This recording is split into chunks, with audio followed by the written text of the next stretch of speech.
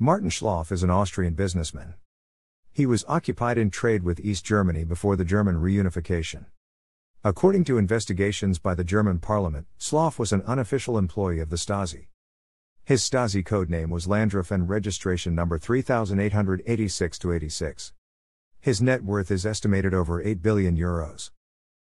Schlaff was born in Vienna, Austria, to Jewish refugees from World War II. He and his brother James took over the commercial firm Robert Placzek AG. The Stasi archives have files about him as early as 1982. Schlaff had several meetings with East German officials in 1982. Stasi documents describe how senior Stasi officers were impressed with Schlaff's extensive holdings, his various companies, and his access to the needed America technology. According to the German parliament's investigations, Schlaff supplied East Germany with goods that were embargoed by the West. When the Parliament of Germany investigated public funds that disappeared after the fall of the Berlin Wall, it found out that East Germany had transferred large amounts of money to Schlaff through accounts in Vaduz, the capital of Liechtenstein, in return for goods under Western embargo. Moreover, high-ranking Stasi officers continued their post-GDR careers in management positions in Schlaff's group of companies. For example, in 1990 Herbert Kohler, Stasi commander in Dresden, transferred 170 million marks to Schlaff for hard disks and months later went to work for him. The investigations concluded that Schlaff's empire of companies played a crucial role in the Stasi attempts to secure the financial future of Stasi agents and keep the intelligence network alive. The Stern magazine noted that KGB officer Vladimir Putin worked with his Stasi colleagues in Dresden simultaneously. Residents of Martin Schlaff in Vienna. In recent years he has purchased mobile phone companies in Eastern Europe and resold them for big profits. In 2010 he established a bank in Liechtenstein called Sigma Bank. In March 2008, the Sunday Times reported that Schlaff's 2007 divorce from his wife Andrea involved a €200 million settlement, the largest ever reported up to that time. Schlaff has links to Gazprom companies. His confidant Michael Hasson holds positions in the Centrex Group, a network of companies controlled by Gazprom. Hasson was also president of the Liechtenstein Registered Cap Holding, which holds shares in the Jericho Casino for Schlaff and his partners.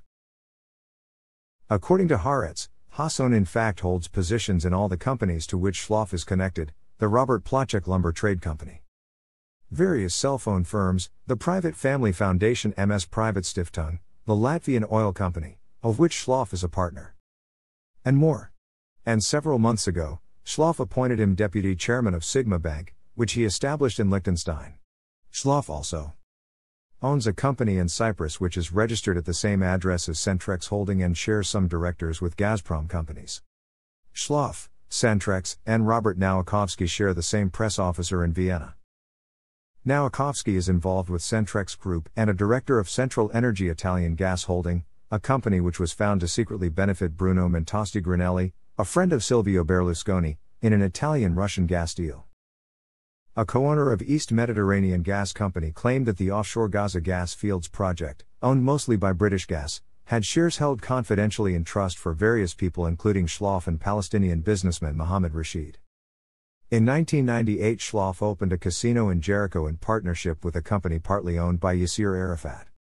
Named the Oasis, it was aimed at Israelis, who could not gamble in Israel where gaming is not legal.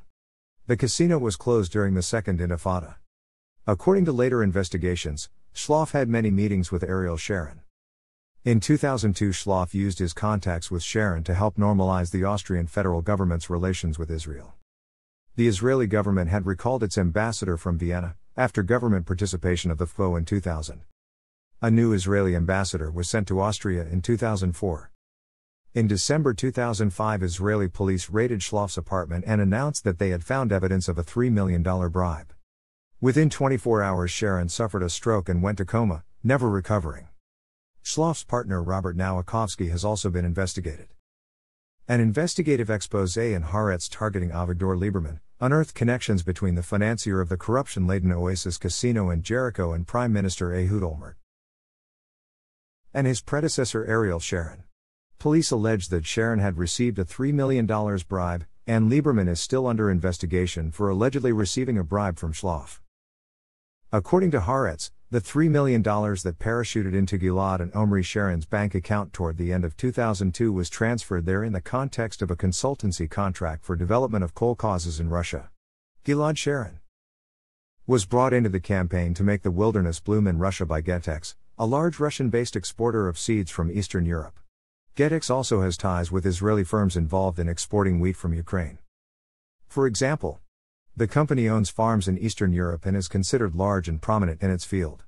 It has its Vienna offices in the same building as Juramex, which was behind the $1 million guarantee to the Yisrael Beitenu party. Schlaff activities seem to be related to Getex. In June 2010, Schlaff's NYC business partner, Solomon Obstfeld, who ran LH Financial, was found dead in an apparent suicide or murder. In September 2010, journalist Gidi Weitz published an investigative story in Haaretz on Schlaff's allegedly corrupt and illegal activities, both financial and political, in several countries including Austria and Israel.